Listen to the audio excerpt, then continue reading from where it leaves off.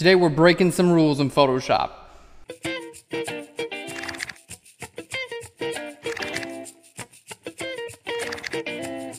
Hey guys, welcome to Phlearn. My name is Aaron Nace. You can find me on Twitter at AKNacer. You can find me on Phlearn. We make these videos 5 days a week for you to help you get better at Photoshop and photography and life also.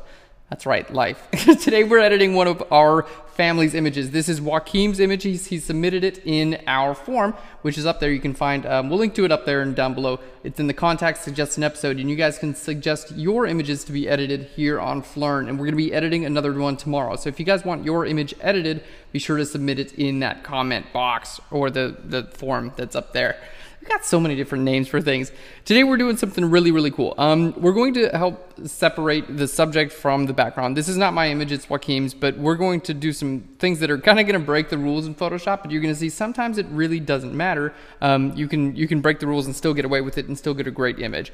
So here's what I want to do with this image. And the big thing that's kind of distracting me, what's getting my attention in this image, I always try to look at an image and kind of like squint my eyes, and zooming out helps as well. Basically, it's like, what do your eyes look at first? And in my, when I look at this, I look at this bright dress over here, that looks good. And then I look at this sky.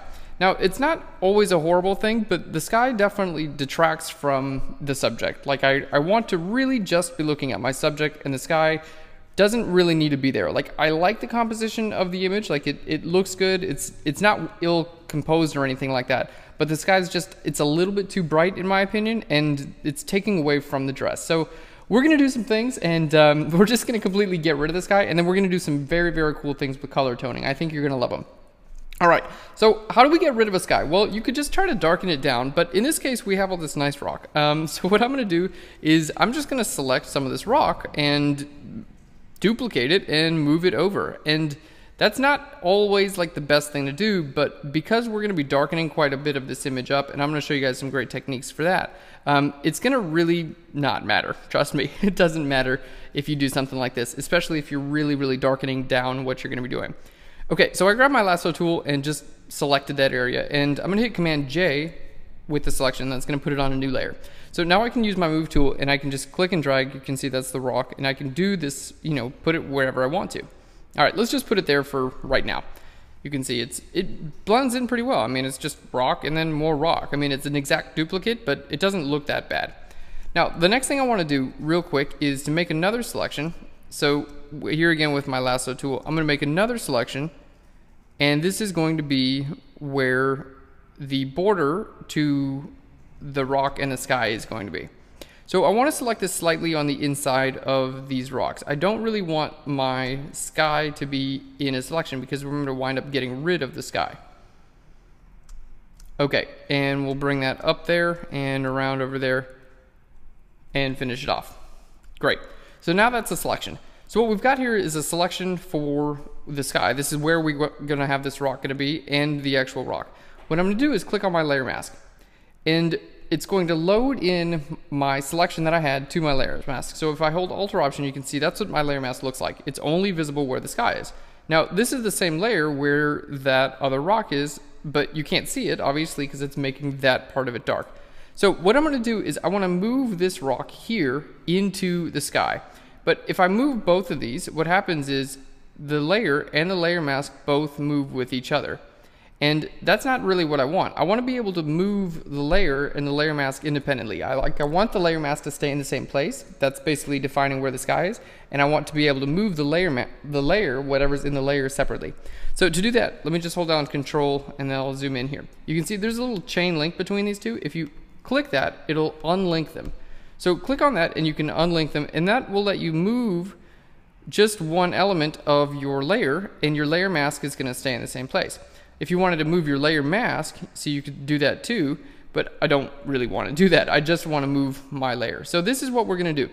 We're moving the layer, and I can kind of figure out where I want this to be visible here. Now, the other cool thing is, like, if I needed to make it a little bit bigger, I could do that just with my move tool and kind of stretch it around. There we go. Something like that looks pretty good, and I'm going to hit Enter. So that allows me to kind of see what I'm doing here and not really worry about the transition between the two. I can just move this bit of rock over and that's gonna stay the same. So when you're done with that, you just want to be sure to, let's just zoom in there so you can see it. You don't have to zoom in, by the way, to click on this chain link. I'm just showing it to you so you can see it a little bit better. It's a good idea to just link those back together, because now if you want to move it, they'll move together now. Okay, now we can see like already this is not, even though it's not perfect up there, it's relatively dark, but you definitely look at your subject more. Like this is, you're kind of going back and forth with your vision. And now here, it's definitely like, okay, I don't even want to look up there. My eyes are just going towards my subject. So this is what we want. Okay, now what we're gonna do is kind of darken up some of these areas and give it a little bit of vignetting. And you can get creative with this. I'm gonna zoom in and grab one of these dark colors from the rock. I really love this image, by the way. And I hope I'm saying your name right, Joaquin. If I'm not, feel free to correct me. I really try to get everyone's names right, but I'm not the best at that. So if I'm not saying your name right, please correct me. I'm gonna grab a dark color here and something like this that's actually in my rock. So hit B for your brush tool and then Alt Option to grab a color. Now I'm gonna change my layer mode from normal down here to multiply and then bring my flow to about 20%. And what I wanna do is just kind of paint around here, and I really prefer doing this as opposed to just like, you know, grabbing a color and doing a fill or anything like that, because it'll kind of help you like dodge and burn at the same time. Like I'm deciding, you know, in some areas to leave a little bit of detail and some areas to keep the detail away. All right, now because this is like we're painting dark onto dark rock, it's gonna look pretty good for the most part, but there are some issues that we're gonna come up with. Basically, wherever the highlights are in the image, we can't see some of the detail there. Like this is gonna hide some of the highlights in there, and it's gonna look a little bit Photoshoppy. You can see, like, it definitely looks a little Photoshoppy. So, and the term Photoshoppy, that's bad, by the way. What we want to do is we need to figure out a way to have this not really be visible on the highlights of the rock. So we want those to kind of shine through this darkness. And you can do that with Apply Image. Now, we did this yesterday, so if you guys are still confused, basically it just takes a snapshot of your image and then puts it on your layer mask. So I'm going to click on my layer mask here, and I'm going to go to Image and then down to Apply Image. Okay, and we can see it made a subtle change. Basically, what we want to do is you want this layer to be merged, okay? You want your blending mode to be multiply, and in this case, we do want our layer to be invert. We want this not to be visible where the highlights are. Okay, and then we'll hit OK. In a second, I'm going to show you a little layer mask here. Alt Option, and you can click on the layer mask. And you can see all of the areas that are lighter are now not visible where this is. It's making this layer not visible where the underlying layers are lighter, which is exactly what we want because it's going to let that highlight detail show through. Now, if it doesn't do it enough, you basically just do it again. So we're going to do it again. Image, and then down here to Apply Image, and hit OK. Image, Apply Image, and hit OK again. And the more and more you do this, it's going to reveal more detail from the underlying layers, but it's still going to let everything blend in a very natural way. All right, let's look at the layer mask now. And you can see like the layer mask, it looks weird, but it looks kind of cool at the same time. And this is basically just defining where this layer with the, you know, multiply is visible. So I'll show you guys, here's the before without the layer mask. Just shift click on there. You can see it kind of looks just like someone took a paintbrush and painted over there. And the after, it looks much more natural. Like the decay of light looks way more natural. Now I can turn this layer off and on, and you guys can see like it definitely does its job. And it looks natural, like it looks like light is actually falling off, which is great. Now I'm gonna do the same thing again. We're just gonna hit multiply on a new layer, and I'm gonna take this and just put a little bit more towards the edge here, and maybe down there. There we go. And this is just gonna help us draw a little bit more attention to our subject. And you can even paint on the dress and stuff like that. Like that's not really that big of a deal, to be honest, because your layer mask is going to just prevent that. So I'm going to click on my layer mask again, and we're just going to do the same thing over and over again. And you can see it's going to like kind of fade away from my dress there, and it's going to do it in a way that like it really makes things look good. Whoops, hit the wrong button there. I do that every now and then. All right, do this a couple times, and you can see like it really does a good job just fading everything in. So if you guys are having trouble, you know, vignetting or adding some dark areas to an image and it just kind of looks fake, Apply Image is pretty much always going to do exactly what you want. And if you're darkening areas, make sure you have invert. If you want to lighten an area, make sure invert is not checked. That's the secret there. All right, and I set up keyboard shortcut for apply images, so it's Shift Option Command A. There's a episode on keyboard shortcuts last week if you guys are curious on how to do that. All right, that looks great. So we can see from the original image, we really haven't done a whole lot. Opacity's freaking out on me there. We haven't done a whole lot, but we can see Alter Option clicking on the background layer lets you see the original. It's already a lot more focused on our subject. Just by getting rid of this area and adding some of this dark areas for vignetting, it helps focus in on our subject, which I really like. Like, there's nothing wrong with the original image, but I think this one's just, it helps you look at your subject a little bit more and adds a little bit more style to it as well. Okay, now from here, all I want to do is color this image. Like, I want to add some really nice color to this image. So this is, to be honest, this is like the most fun you're going to have in Photoshop. Just grab a curves adjustment layer, and you can do that by just going over here and going down to curves. And what you want to do now is basically just grab this guy in your RGB channel, grab red, grab green, grab blue, grab whatever you want, and take this, let's just bring this right over there, get this little hand over there, and click anywhere on your image, and you can click and drag up or down, and what that's going to do is it's going to add, like if you're on your red channel, it's going to add more red or less red to wherever you click, and you can get some really cool effects like this. So let's say right here, I want to click here and just drag up, and that's just going to put a little bit more red in my rocks there, which is great. Now that's going to drag that area. If you wanted to put even more red in this area or less red in this area, you can see red and cyan are opposites, blue and yellow are opposites, and green and magenta are opposites. So if you click and drag down on your red channel, it's going to put more cyan there. All right, let's grab our green channel, and now let's say, like, you know, these little highlights, these little rocks. Oh, I'm still on my red channel. By the way, if you don't want one of those there, you can just click and drag it off of the histogram and it'll go away. All right, the green channel, let's click up there, and I want quite a bit more green to be on those little highlight areas. Maybe less green on the dress there. There we go. And that's looking good. So each time I'm clicking here, it's just kind of changing, it's adding each one of these points, and you don't have to look for these. You can do them all manually, which is perfect.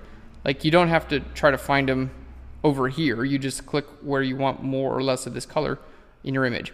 And I would totally recommend just doing this a couple of times and kind of like seeing what you got, because you might like what you have and you might hate it. I don't know. All right, my green channel looks a little bit weird. I don't like it, so I want to just redo it, and I'm going to do that by clicking and dragging all these straight down and getting them off of there. Okay, let's redo my green channel to something maybe we like a little bit more. All right, drag this down here and then maybe up a little bit there. That's looking kind of cool. All right, we'll make that a little bit more subtle there. So this is all about playing around, and you can see, like, depending on where I drag these things, like, you're going to get totally different effects. And this really helps to add some color and some interest to your image. Now, you can do one layer. What I would normally do is just, I would do this a couple of times. And it's totally like, you can have a general idea of what you want, but mostly it's just kind of playing around. To be 100% honest, it's just like, okay, I think I want it to look like that. So cool, make it look like that. We'll add some green in there. I don't know what we're going to do to the blue channel. Maybe less blue in the highlights, more blue in the shadows. And we can see just by a couple dragging around, like, we've got a completely different type of image now. The green channel, let's just pull down the greens in the highlights there. All right, that looks bad, so I'm going to drag that away. And if you spend, like, you know, 2 or 3 minutes just kind of playing around here, you're going to get something that you're going to like. And you can combine these as well. Like, there's no reason why you have to use one over the other. All right, like, that looks pretty cool there as well. It's not nearly as dark, but now we have, this is what we came with to begin with, and then we can add these on top of each other and kind of like change the opacities and work with each other. Like this guy, over this curves adjustment layer, for instance, I can lower the opacity quite a bit with that, and then make this visible, and then lower the opacity of this one as well. So we can kind of combine these two. So here's just one, let's see, bring that up just a little bit more. So this layer, turning that off or on, you can see it's relatively subtle, and then this layer adds a little bit more to it. All right, and just kind of going in here and playing around with these opacities is going to change the effect of the overall image. So each one of these layers, you can just add more and more and more and stack them up. And I'm gonna do one more just because I want to. But it's fun. Like, this is totally just like, all right, let's have some fun with this now. There's no pressure, no stress. You're just like, okay, cool. I like it like this. Put more of that color in there. And the secret is, guys, you don't have to be artistic at all, but you're gonna look artistic. That's that's what I like. People are gonna be like, oh, you're so artistic with your colors. It's amazing. And you're gonna be like, yeah, I know, it's amazing. I know, it's awesome. And you're in your head, you're gonna be like, I don't know what I'm doing at all, but you're gonna get something that looks kind of cool. Okay, that looks cool too. It looks a little bit more natural. So you can see definitely a lot more color in there than you would normally had, especially like coloring your highlights and your shadows. And I want to do something. I want to add some blues into my shadows here, and then kind of take the blues out of my highlights. All right, let's see what I can do here for that. I'm just going to adjust some of these manually.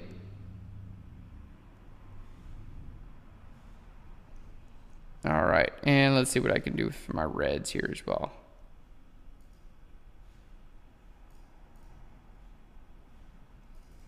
Cool. I like that look also.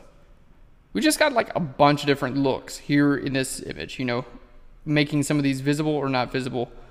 And I think the most important thing is starting with a base that you really like. So this image as a base without all these curves adjustment layers, let's just shift click all those and hit Command G.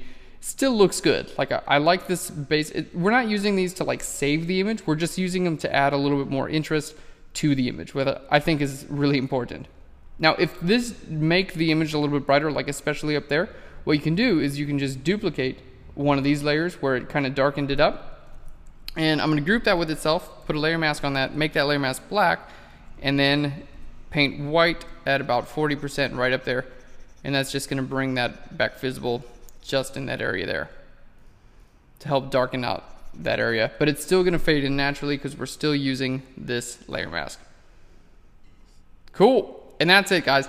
So this is kind of a new technique for me. Honestly, I don't edit most of my images in this way, but I like it. I think it looks really cool. What are some of the places, like, have you guys struggled with editing in Photoshop? Like, what are some of the things that you just like can't seem to get? Are there looks on the internet or things like that that you found and you're just like, how did they make it look like that? I get emails a lot of the time, and I want to know, guys, leave it in the comment box below. Like, are there images, are there techniques or something like that that you just can't get, that you need help with? I'm going to do my best to help you guys out. Guys, thanks so much for watching Phlearn. If you're interested in Phlearn Pro, which is like this times a million, you're going to learn so much more. We've got a Phlearn Pro Phoenix that's on sale, half price, released yesterday, and it's half price today again. So thanks so much for watching Phlearn. I'll Phlearn you later.